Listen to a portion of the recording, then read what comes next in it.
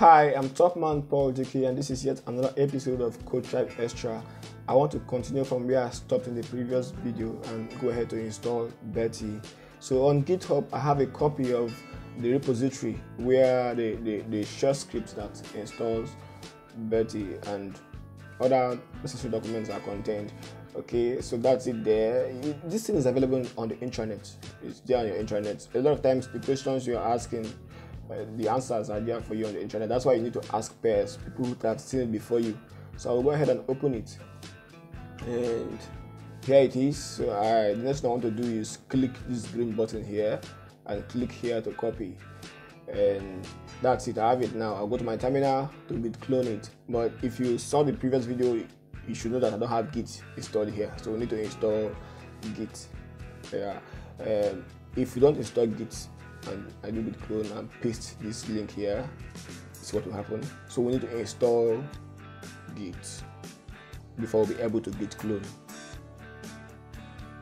Okay, I'm assuming that enter. I'm assuming that the one watching this knows what Betty is or have an idea of what Betty is. So I don't intend teaching what Betty is, or showing you how to use Betty, how to place Betty. But it's simple. Betty is about helping you maintain standard, some documentation standard, So it's about clarity and readability. It makes your code, become easy to read, and clear enough to understand. So there are codes that will work normally, but Betty will not let you, not let your checker pass you, to not approve it. So to appeasing Betty is not a hard thing. It's just to understand what Betty wants and how to please Betty. You can ask your peers, contact me, feel free. So let's git clone again.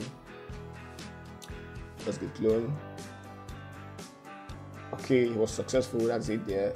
We are going to move into the directory Betty to install. Like I told you, you don't need sudo here. We have hash at the end of our prompt, so we don't need sudo. Okay, I'm going to pretend as though I didn't see any error. Let's install an editor, a test editor, to test whether Betty is working. So I'm just going to write Y, enter. I'm just going to write a C program and try to use Betty to check it, see whether Betty is working. Yeah. So this is when you have all these things installed in your phone, you don't need to be bothering again. You can be doing your project straight in your phone. In fact, all through Split1 and Split2, you can use your phone in your projects. Yes, it's seriously so. You shouldn't be bothering that you have computer or your computer is not available or it's faulty or just like that. But then try and fix your computer. You're not exactly the same thing. So let's create a test.c file. I'm just gonna write a simple program, so include stdio.h.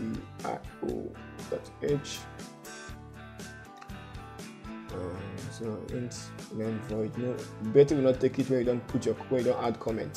So let me put void here and open curly brace. So I'm going to print welcome.